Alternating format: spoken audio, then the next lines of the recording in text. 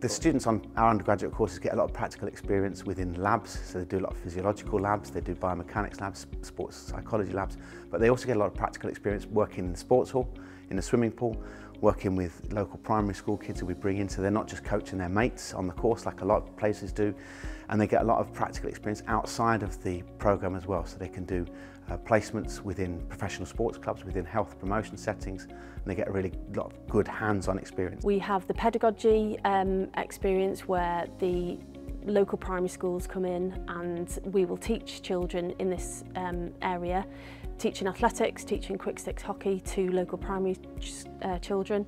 In terms of biomechanics modules, we have practical experience where they will come and take measurements in the sports hall and go back to the lab and use the data. We have lab spaces for exercise physiology, strength and conditioning, biomechanics and performance analysis, and those labs are full of sophisticated equipment, and really importantly we make sure our students get to use all of that equipment. So the modules that students do, they can expect to have at least half of their time using those bits of equipment in those labs. We think that's really important because those are the kind of skills that students are going to have to go on and do as part of their jobs. So they can really walk the walk, if you like, when they finish their degree. They can take the practical measurements that they'll need to. I've had access to amazing facilities, especially the physiology and the biomechanics lab, and as we have such small practical class sizes, I've not only been able to be a participant in the studies, but also act as a researcher as well. Well, obviously we've got the sports hall there, down sports hall. We've also got the mugger as well, the AstroTurf. You know, I've got a few peers themselves that use the biomechanics labs. It helps get practical experience because, you know, in my future, you know, employment, you know, I'm looking to get into the sports like football coaching side. So it really helps because I can obviously get the players here to you know, experience what I want to teach them in the future.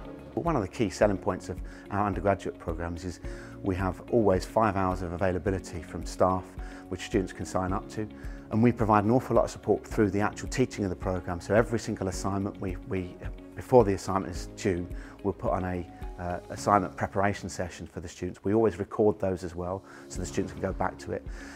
On top of that, we put on a number of support sessions for our students, because on the sport and exercise science programme in particular, there's math skills that are required, but also writing skills. The really good thing about those is we put those on using postgrad students of our own who not too long ago have been in those student situations, so they can kind of talk at it more authentically.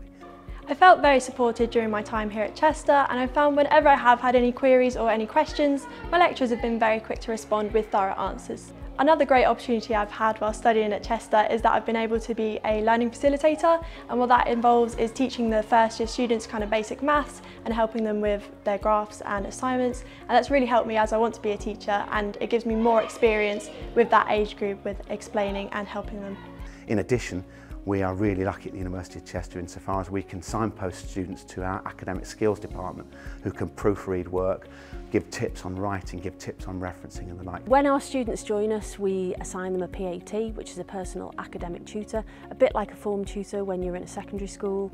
And that person acts as a really important point of contact, so any issues that the student may have, wellbeing, finance, accommodation, academic work, the student has someone to go to speak to. We also have a wellbeing officer, which is myself, because we found, especially recently, that students may have issues that they need to discuss in private, and they need to be signposted to student services.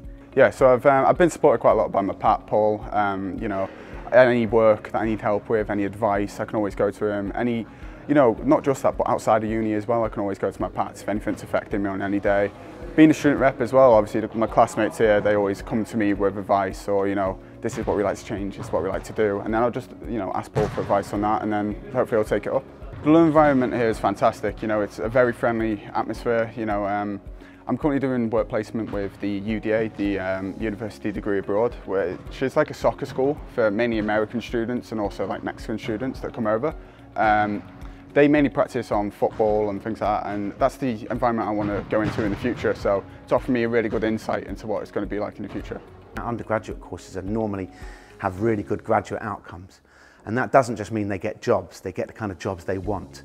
And invariably, the kind of jobs that our students want are in sport, sport performance, sport promotion, but also in health and health promotion and the like as well. And the actual programme we develop, whilst it's academic, also has some significant vocational elements to it. So there's great opportunities to do placements as part of the degree, but we also put on extracurricular placements, and sometimes you can be working at professional sports clubs. Not always necessarily in your sport, but one thing you'll find in professional sports clubs is if you've worked within a professional sport environment, other professional sports value you more and think you can cut it because it's a different kind of working environment. And the key thing about our programs is they are all graduate oriented insofar as we do tell our students that they've got to complete assessments, but we tell them how those assessments are actually meeting key graduate skills.